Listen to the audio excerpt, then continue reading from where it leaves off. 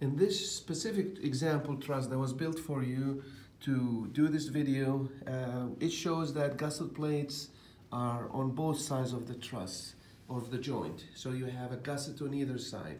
You don't have to do, here's a gusset, here's another gusset, and all the members are joined in there. You don't have to have two gussets. You could do with one gusset if you like to, whether it is one gusset plate or two gusset plates.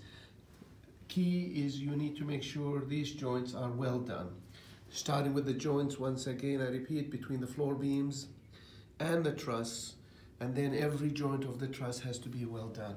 And going on top of the truss, as you can see in here, we have all these bracings, lateral bracings, to ensure that the trusses work together in 3D. So when we apply load, you don't want this truss to shift laterally, and these cross bracings help prevent that. And you could do something similar if you like on the bottom of the truss for the floor, if you want to add some additional bracings.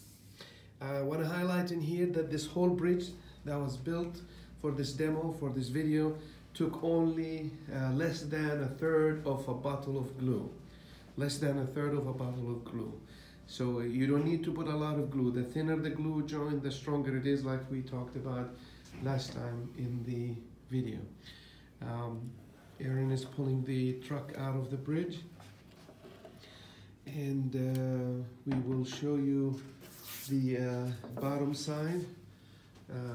Some bracings was done in there if you need to. It's your design, you need to decide if you need or not.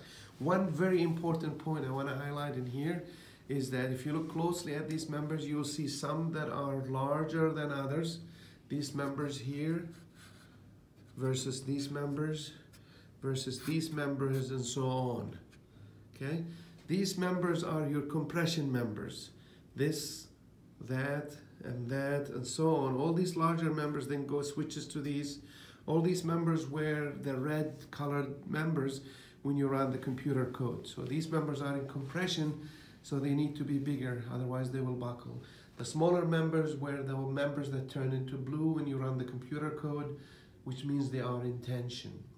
So once again, you can see the compression members versus tension members, and some tension members are smaller than other tension members. That's all. You get that information from the computer software that you use to design your bridge. And the bottom cord, is probably a good idea to have it, although it's in tension, to have it a little bit bigger than a normal tension member, because you are relying on it to transfer the load from the floor to the truss through the joints.